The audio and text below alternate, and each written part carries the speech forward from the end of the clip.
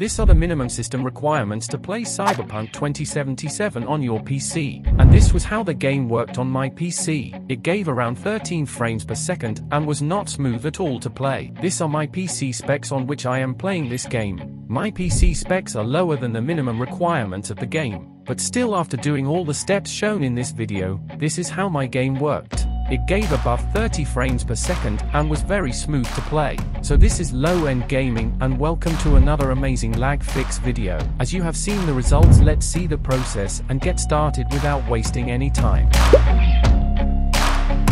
First, we will change the in-game settings of the game. Open your game, click on Options and go to Graphics Settings. Here set the Quick preset to low and change the field of view to lowest possible.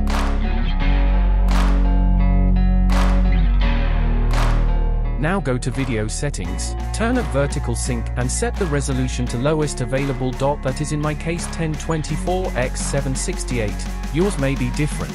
And make sure windowed mode is set to full screen. Now apply the changes and play your game. This is how the game works after doing all the changes. It was smoother than before and was pretty playable. To get even more FPS, again go to Graphics Settings.